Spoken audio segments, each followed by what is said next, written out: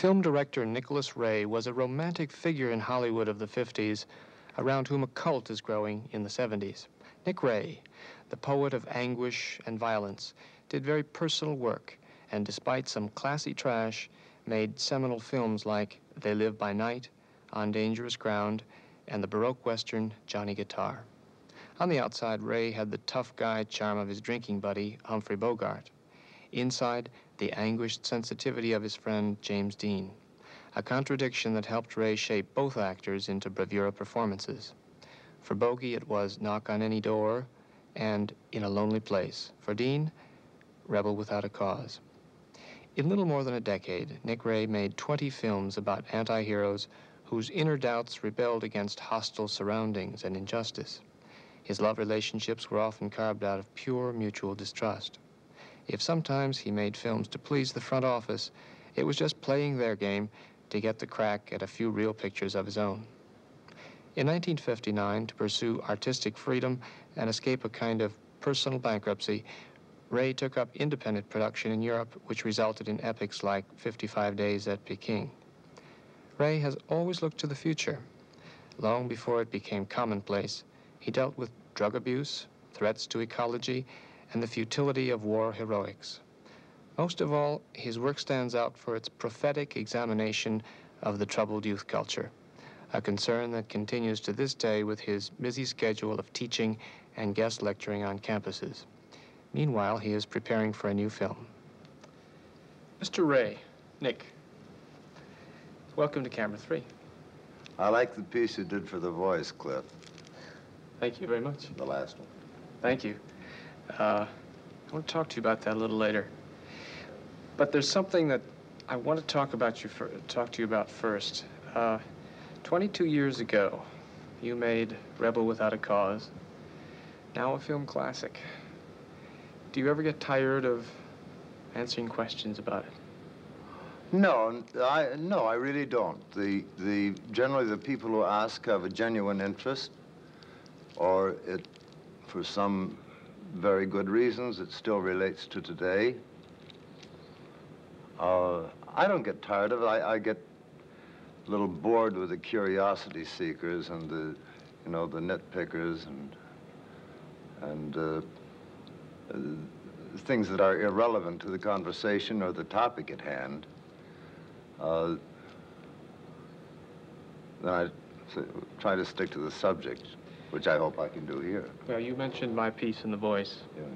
Yeah.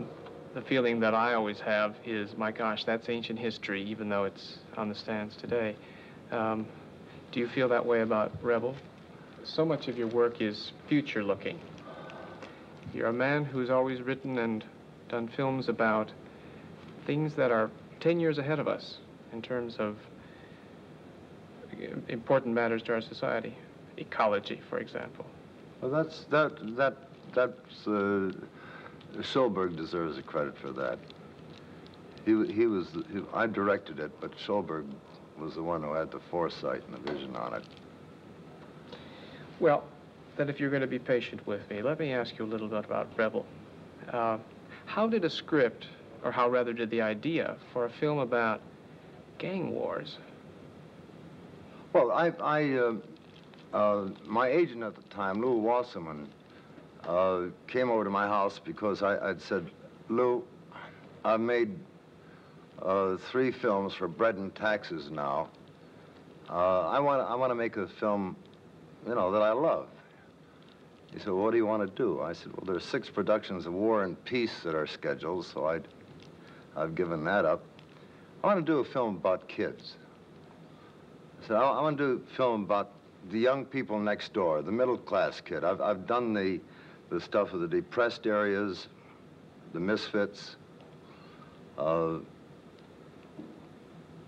I want to do a film about the guy next door, like could be one of my sons. What's happening with kids today? Was that right? And that's the way I feel about the discussions of old films as well. Fine, so long as we can keep it relevant to today. I love the archives. I think they ought to be continued. I was deeply grieved when Henri Langlois died, who established the Cinematheque in Paris.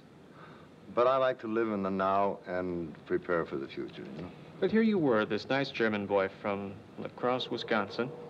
German-Norwegian. German-Norwegian, I'm sorry. That's right. Your mother's Norwegian and my father's Norwegian. That's right.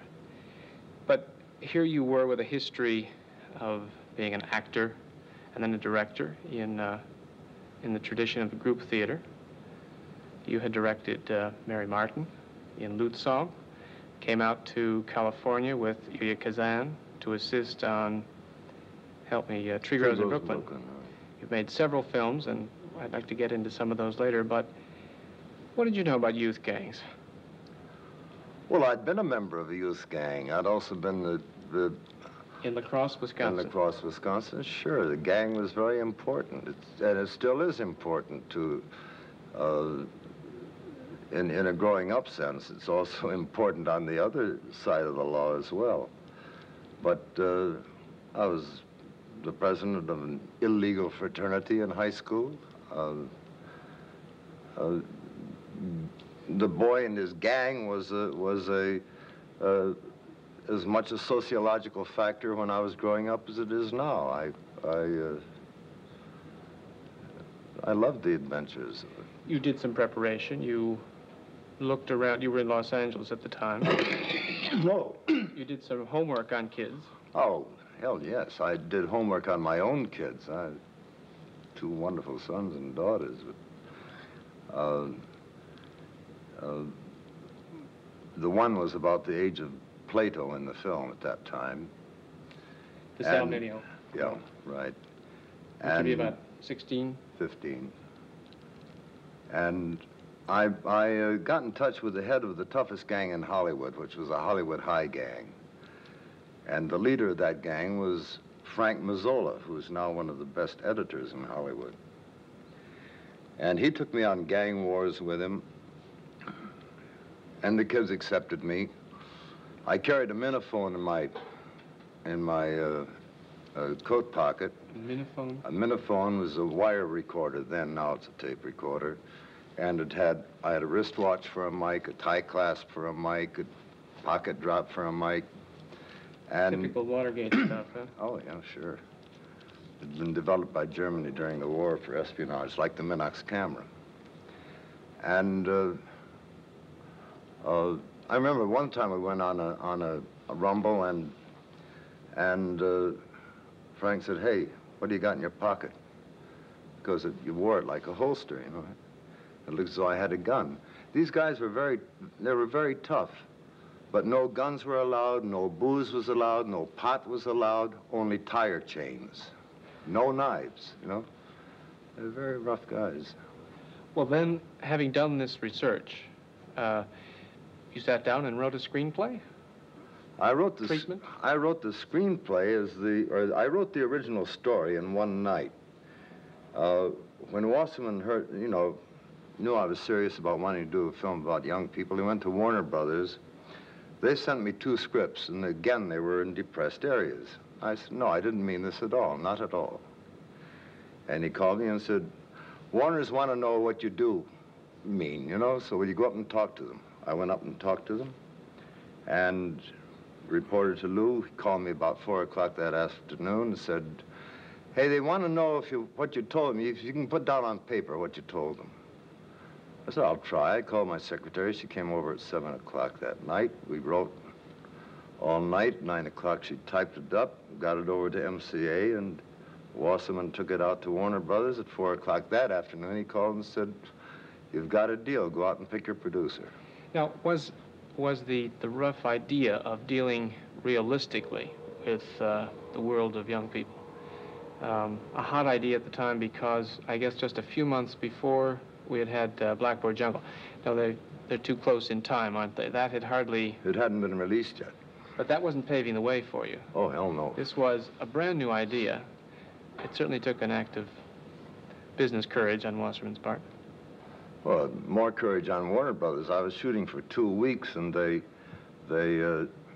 got again a call from Wasserman and said, "Hey, Warners want to stop the film. They want to close it out." I said, "Why?" He said, they don't know what the hell you're doing.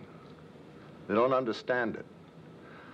I said, Lou, tell them to close me out right away and give me 24 hours to buy the film. I sent a letter to my business manager, and that night, Warner's apparently went down and checked with a projectionist who said it was the only good film there was on the lot. That changed his mind, unfortunately, or else I would have owned the thing. Also, Rebel Without a Cause came at a time when the Hollywood studio system was in collapse. Just upping the stakes, wasn't it, for them to try a film about middle-class juvenile delinquents at that, suburban juvenile delinquents? Well, you know... Money was tightening up? Sure, but fewer films were being made? Yeah, but Warner's was an adventurous studio in different periods. It had been a very productive studio. And they're not idiots, you know. They try hard to be at times. All of them do. They think they're following cycles, but it's the innovative film that usually makes the money and prepares the road for other films. Where'd you meet Jimmy Dean? I met him as Kazan was scoring East of Eden, and I didn't know it until much, much later. But I had an office suite right next to Kazan's suite at Warner's, and this fellow came in and kind of sniffed around. We kind of sniffed each other, you know, and I was just preparing the screenplay. I had nobody in mind for casting. And we were like a couple Siamese cats, you know. And it developed. Much later, I learned that Kazan had told Dean there are only 3 directors in Hollywood he should work with. Himself, George Stevens, and me. Turned out those were, in fact, the only 3 that he worked with, yeah. Right.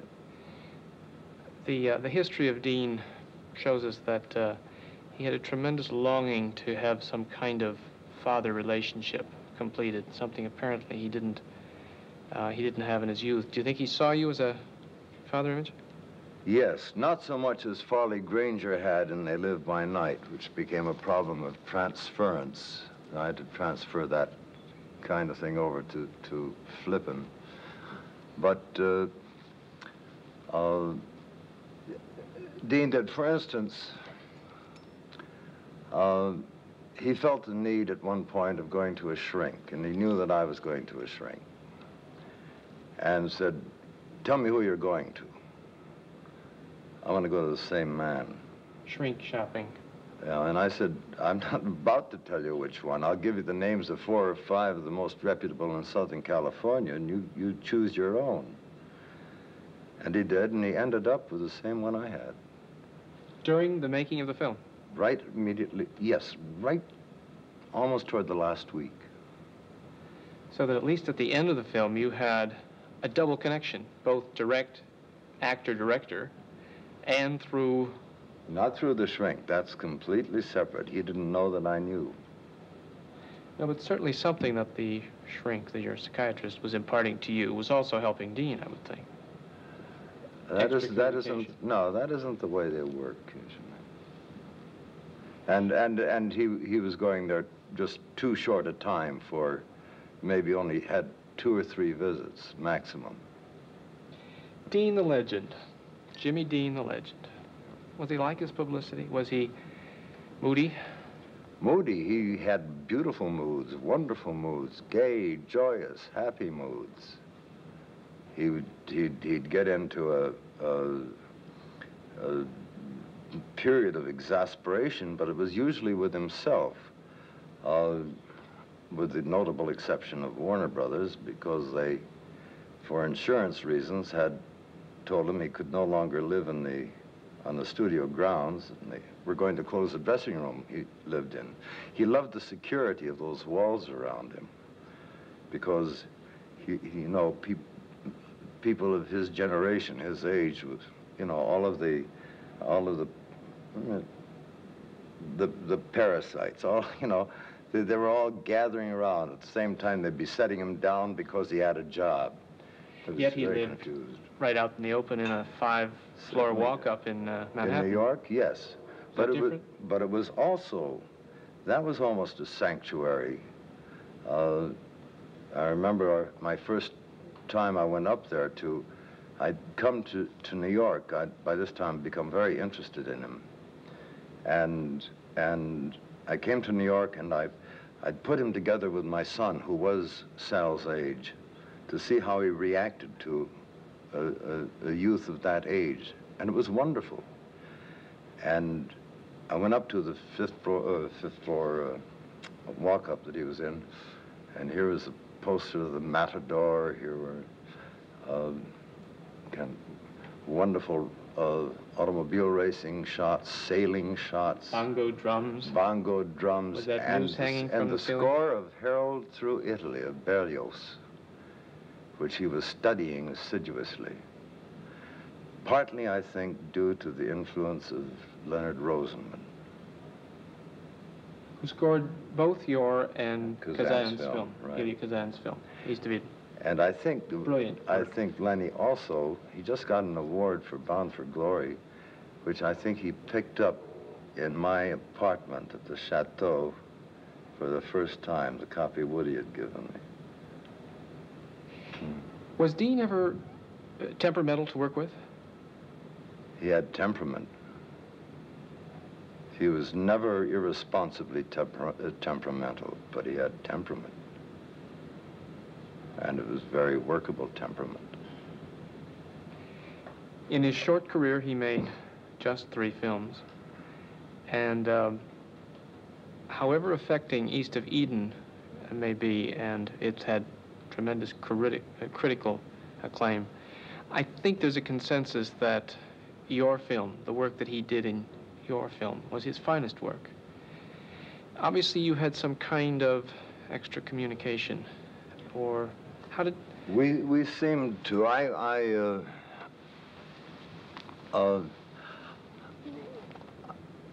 Like Kazan, I'd also been an actor.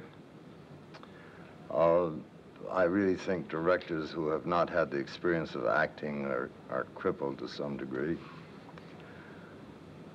But it helped both of us. I know he admired Kazan a great deal, but the director has to help an actor contribute, you know? It's one of his functions. Your use of improvisation is well known. Now, I guess Dean was really tuned into that. How did that work? You sometimes did a scene without a script, or? Oh, certainly. Well, one time I made a film with Mitchum. He says we had 17 pages of script. The Lusty Men, we actually had almost 30 pages.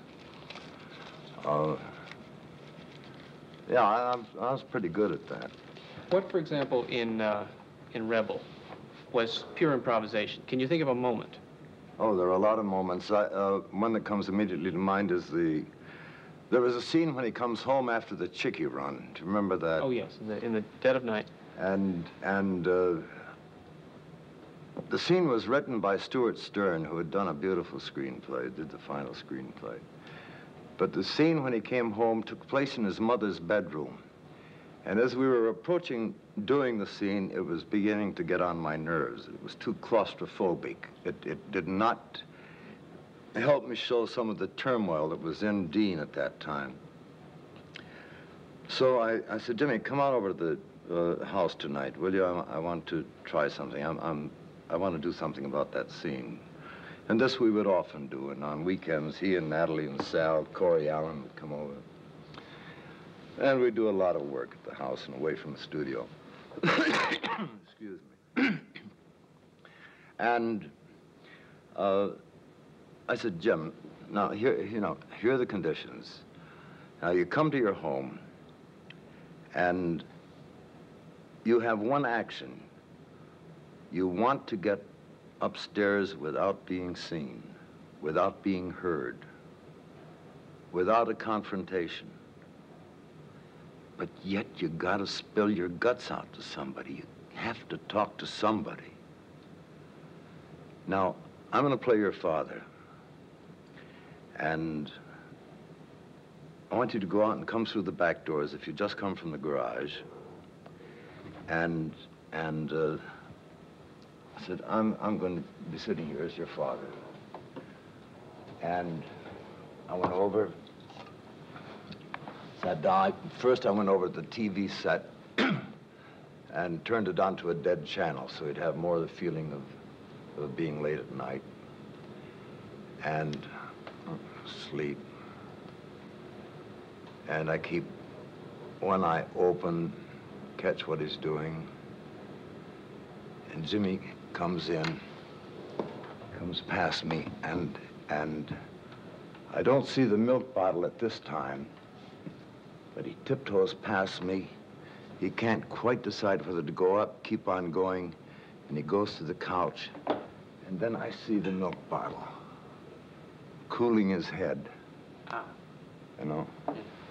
And then he gets onto the couch, and he very quietly puts the milk bottle on the coffee table. And watch him. And he lies down, and he hangs his head over, and I yell out, "Your mother's at the top of the stairs. Jimmy, Jimmy, you're home!" And he gets up.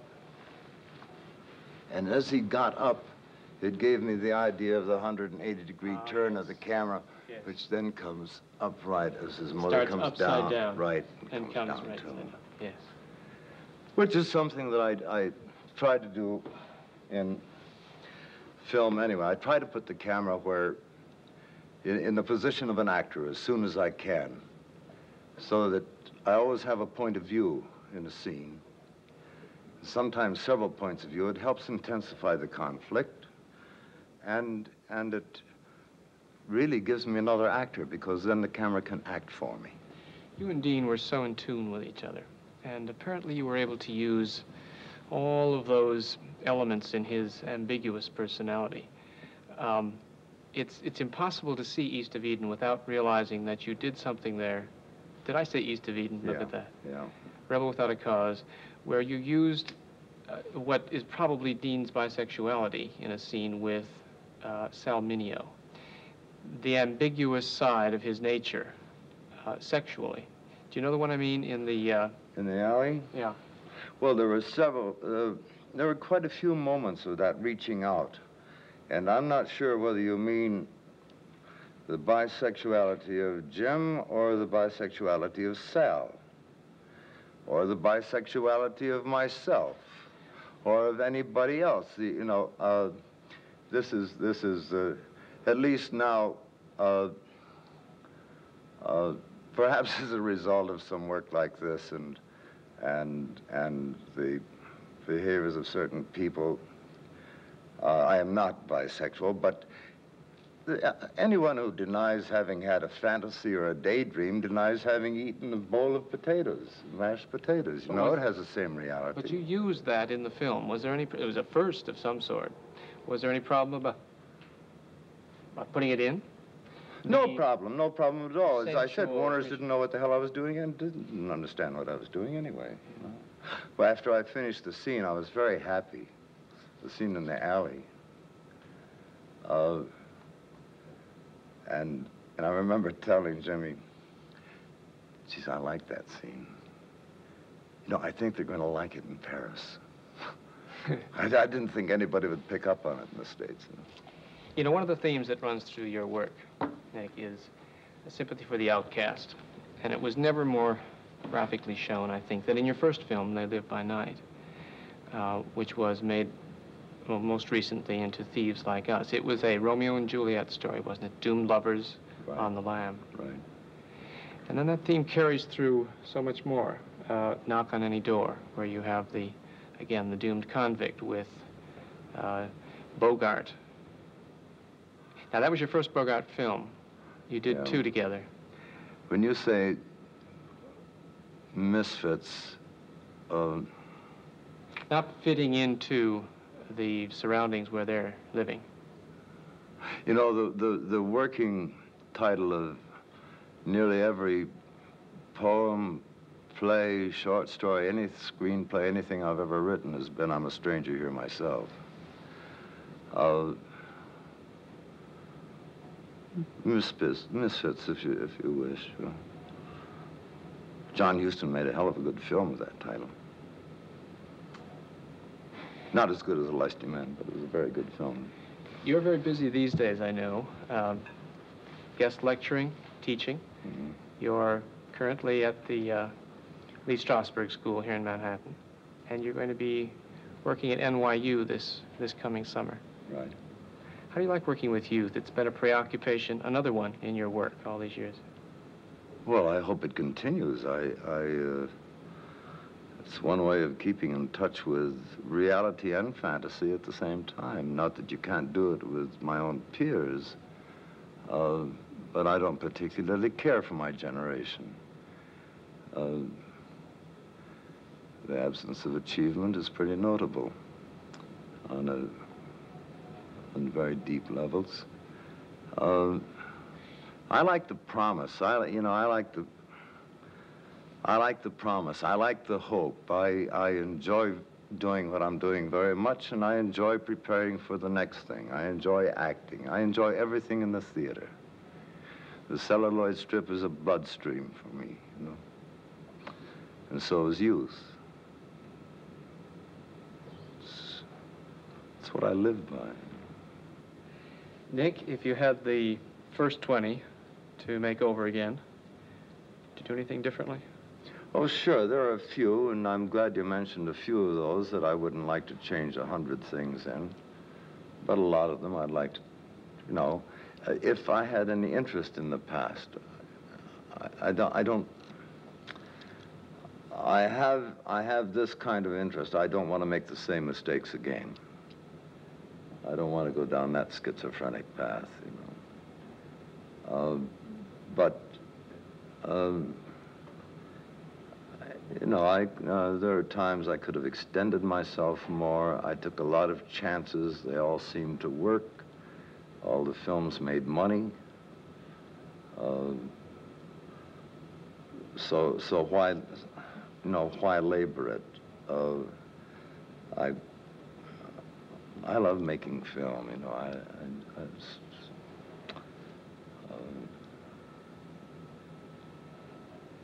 Well, you're going to have to put aside this acting, lecturing, and teaching to get on the new film. I don't intend to put anything aside. Nothing. I just keep going. I had two people quit me once when I had formed a company overseas. They said, we don't want to be members of the Nick Ray 50-hour club anymore. Because I wouldn't hire a secretary unless she could go around the clock. That insanity is over, you know.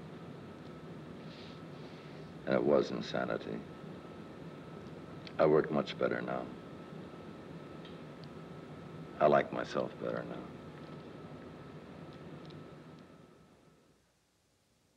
Sorry it's over. I like the people I'm associated with.